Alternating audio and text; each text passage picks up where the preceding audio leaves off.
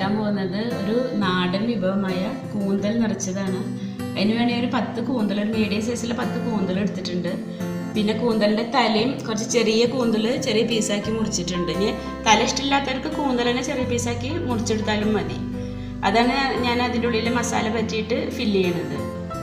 പിന്നെ അതിന് വേണ്ട മസാല: മുളക് പൊടി 1.5 ടേബിൾ സ്പൂണ്, പിന്നെ കാശ്മീരി ചില്ലി 1 ടീസ്പൂണ്, ഇഞ്ചി വെളുത്തുള്ളി പേസ്റ്റ് 1.5 ടീസ്പൂണ്, മഞ്ഞൾപ്പൊടി 1/4 ടീസ്പൂൺ, പെരിഞ്ജീരകപ്പൊടി 1 ടീസ്പൂൺ, പിന്നെ നമുക്കൊരു 1/2 ടീസ്പൂണ് ഉപ്പ് പൊടി ഇടാം. അത് മിക്സ് ചെയ്തതിന് ശേഷം നമുക്കതിൽ പരട്ടാം. ഇതിലേക്ക് ഉപ്പിട്ടിട്ട് കുറച്ച് വെള്ളം ഒഴിച്ചൊന്ന് മിക്സ് ചെയ്തെടുക്കാം.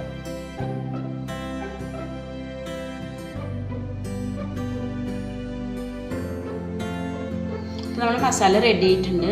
നമ്മൾ ഫില്ല് ചെയ്യാൻ വേണ്ടി കട്ട് ചെയ്ത് വെച്ചിട്ടുള്ള അതിലേക്ക് മസാല പരട്ടാം.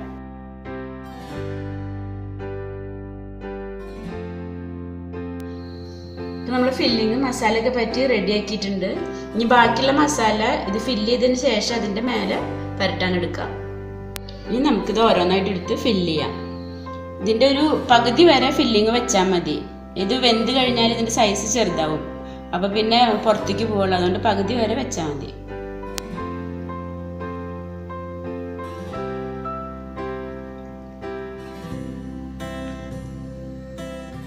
ഇതിന് അടിയിലേക്ക് നല്ലോണം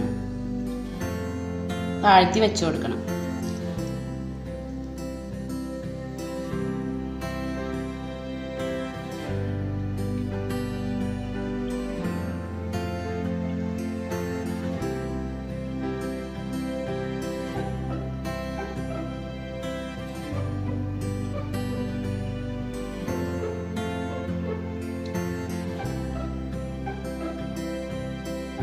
ഇത്ര വരെ വെച്ചാൽ മതി. ഇതുപോലെ നമുക്കിതെല്ലാം ഫില്ല് ചെയ്തെടുക്കാം.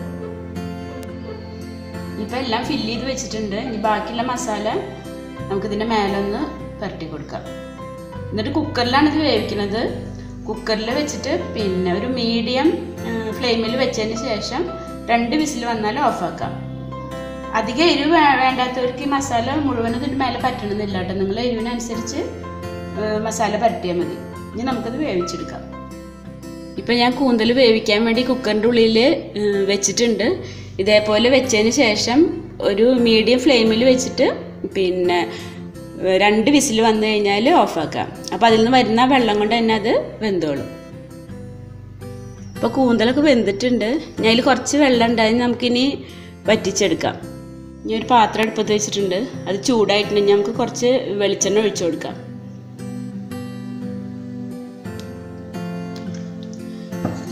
ഇതിലേക്ക് കുറച്ച് വേപ്പില ഇടാം.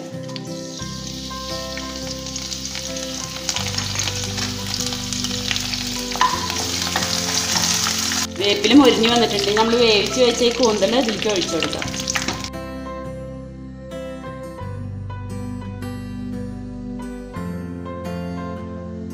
അതിൻ്റെ വെള്ളമൊക്കെ വറ്റി വരുന്നുണ്ട്.